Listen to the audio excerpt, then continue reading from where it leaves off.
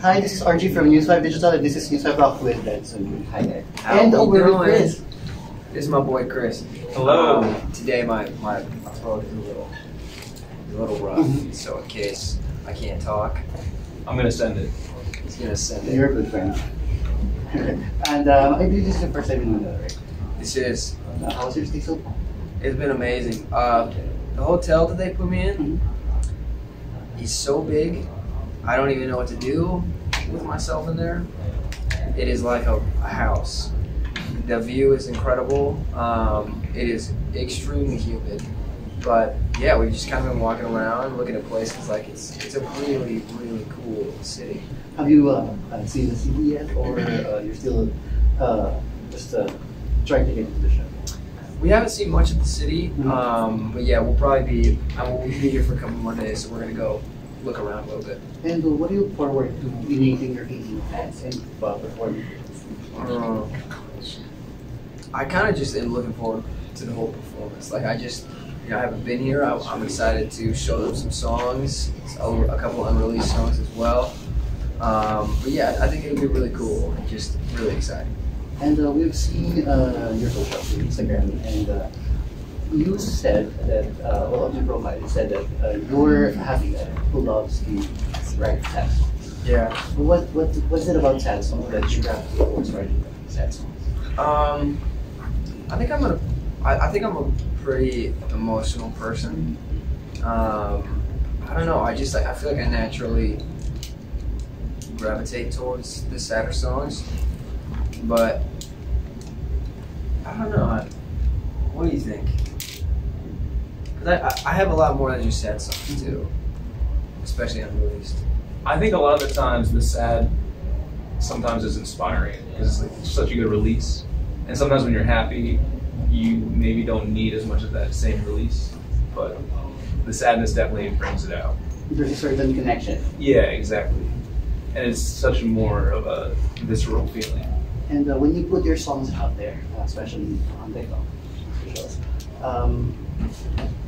like there's a certain following that's super solid for your fans. They've been with you since the days that you were posting on TikTok. Now you're in Asia, and you're in Manila now. And how would you describe the kind of journey so far? Oh, very fast. Man, it's been really crazy for me. I didn't even know I could sing till like 3 years ago. I didn't start writing music till 2 years ago. And it's just, yeah, it's been a lot very quickly. I've seen a lot of the world. But like, it's very exciting. It's just cool to be on this roller coaster and see where it goes and see where it takes me and to meet, you know, like incredible people and incredible musicians and just, yeah, it's like, it's a dream. It's a lot of hard work, but it's pretty cool. And given that kind of such time, Billboard already praised you for your voice quality, for the kind of music that you put out. What's your reaction to the praises you got from Billboard, from other magazines? I mean, I feel very honored because I know there's a lot of incredible musicians out there, and the fact that they took time to notice me is very special. But I don't know. I try not to think about that too much because I know there's a lot of really talented singers all around the world, and I'm not one of the best. I just can sing. I just am trying my best. So I just try and focus on the music that I write and the things that I'm doing and perfect my craft, and that's kind of all I can do. And it pays off because you've charted in different countries, and as we speak, there's more than 1 billion streams. And what's your reaction to that kind of success? 3 countries and more than 1 billion streams. I don't think I can really process that. Like, I don't think I've been able to actually think about how many people that is. Yeah, it's just, I don't know. I don't even know what to say. It's just like, it's crazy. It really is. Like, hearing those numbers is so wild to me because I can't be everywhere at once, and I can't see all the fans. Yeah.